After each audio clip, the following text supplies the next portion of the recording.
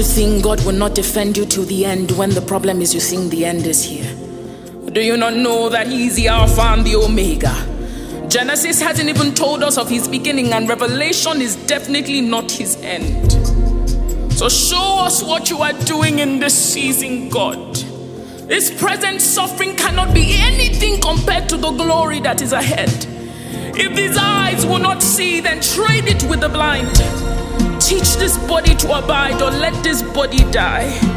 Let every Lazarus come alive. The one who allows a man to die so he can show himself as the resurrection and the life. The one who makes the wicked prefer death instead of life. Teach this wilderness what the Garden of Eden looks like. I know you to make all things beautiful in its time, so these ashes are just like clay to the potter who takes his time. Teach this flame what the consuming fire can do. It's in your nature to restore something to a place greater than it was, so only you can call it new.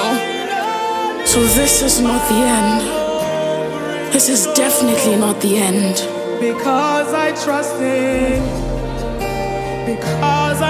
in you.